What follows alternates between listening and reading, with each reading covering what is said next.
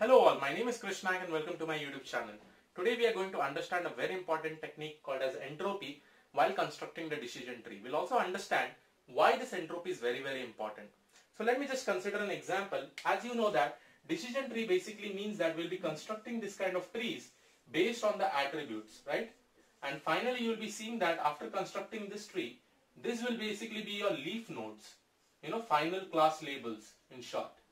Now let me just give an example. Suppose I have feature F1, F2, F3 and based on this feature I have a dependent feature which is like output, and the type of output is basically a binary classification.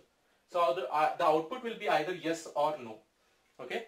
Now while constructing the decision tree, there is a concept or there is an algorithm which is called as ID3 algorithm. The ID3 algorithm basically says that the first step is to select the right attribute for the splitting of the decision tree, which is the first feature that I should consider as a node. So in order to consider which feature should I use for splitting the nodes, that basically means that we have to use this entropy technique. Because remember guys, suppose I am considering this F1 node, right? Now based on the categories inside my F1, which is this feature, I'll be splitting these nodes. And then after this, I may select F2 node.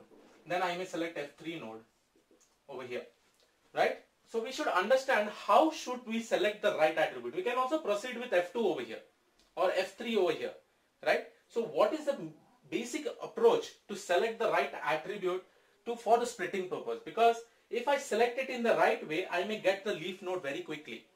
Otherwise, if I don't select this, then my division of the tree may go till much depth, and it may take much time. So in order to see that, to select the best attribute of the node, best attribute in case of the feature, we basically apply something called as entropy. Now entropy helps us to measure the purity of the split. Measures the purity of the split. Now understand guys, suppose I selected F1, initially I had 9 yes and 5 no's. And this is basically my output class labels. So I am basically saying that 9 records says 9 yes and remaining 5 records had no's as its output. Okay. But after I selected F2, I got somewhere around 3 yes and 2 no's. And in this case, suppose I got somewhere around 6 yes and 3 no's. Now you can see over here, this is not a pure subsplit, because pure subsplit basically means that either you should be getting yes or you should be getting no. Okay. So again what I did is that based on this F2 I took it and I started splitting more. And suppose in this case I got 3 yes and 0 no's as my output, and here I got 0 no's and 0 yes. Sorry, 2 no's and 0 yes. Now here you can see I have got a pure subsplit. In this particular case, whenever my branch happens to this particular path, at that time I am also going to get always the output as yes. This is basically my leaf node. And similarly in this case, suppose I get 6 yes here and 3 no's over here, right? This is basically my leaf node. Now, in order to get the leaf node quickly, and we should do that, we should aim in a decision tree that we should be able to get the leaf node quickly. We have to select the right parameters. These parameters are basically my features of the data set. Okay? And in order to set this, we need to make sure that the purity split, we have to go and calculate the purity of this particular split every time in each and every node. So for that we use something called as entropy. Now entropy, you can see that it measures the purity of the split, and the formula is simple. Minus probability of plus. I'll say you this probability of plus means what? Log of base 2 probability of plus minus probability of negative log of base 2 probability of negative. Okay. Now what does this P plus and P minus say? It says that percentage of positive class divided by percentage of negative class. Okay. This divided is just like I'm saying that OR. P negative is basically percentage of negative class. P positive is nothing but percentage of positive class. Now you have to understand that. Now what is this positive class? Now just imagine guys, after this split I got 3 yes and 2 no's. Right? If I want to calculate the entropy of this particular node, suppose I have selected this particular node. After this I want to decide whether I have to go with F2 or F3 for the first splitting. So I will go and compute the entropy of both this. And entropy in this case I have 3 yes and 2 no's and 6 yes and 3 no's, right? So let me just calculate the entropy of this.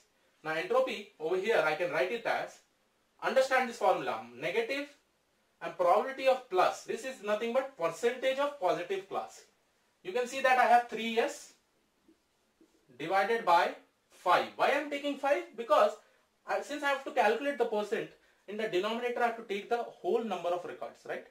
So it is like 3 by 5. And again I have log base to 3 by 5.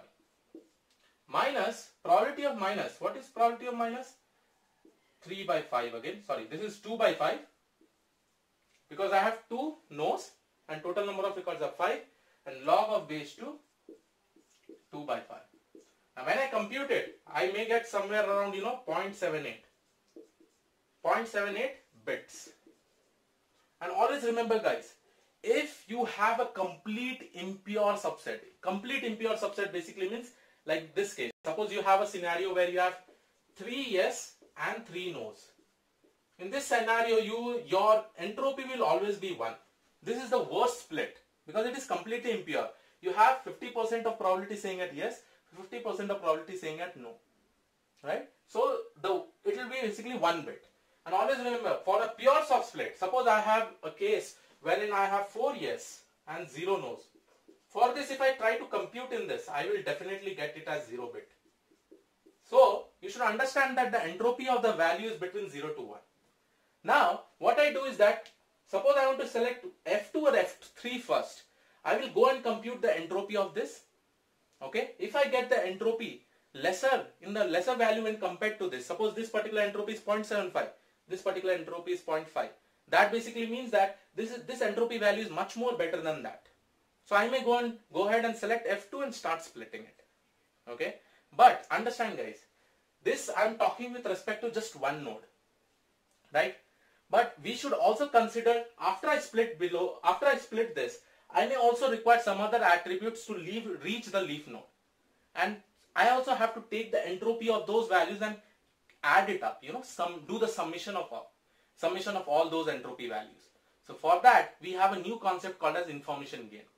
Information gain makes sure that from the top till the end, till the leaf node, it will go and compute what is the very good entropy value, what is the total entropy value, along with some different formula which I will be discussing about information gain in my next session, in my next video. But this particular video is more focused with respect to single nodes. And always remember guys, entropy values ranges between 0 to 1. Okay, now when I say 0 to 1, it will be looking something like this.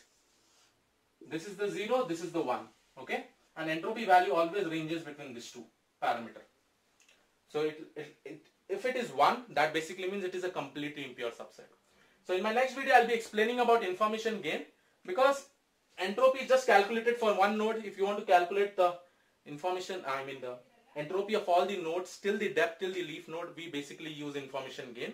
Information gain combines all the entropy together, and I'll just show you that formula in my next session, because that will also be a very simple formula, and that is what it happens in each and every algorithm whenever we are applying decision tree. Okay, with respect to any data set that we want. We will go ahead and calculate the entropy, and we will try to find out which feature is best for splitting it, and then we get the whole decision tree that is basically created. So I'll see you all in the next video. Have a great day ahead. Please do subscribe to the channel if you are not already subscribed. I'll meet you all in the next video. Thank you one and all. God bless you.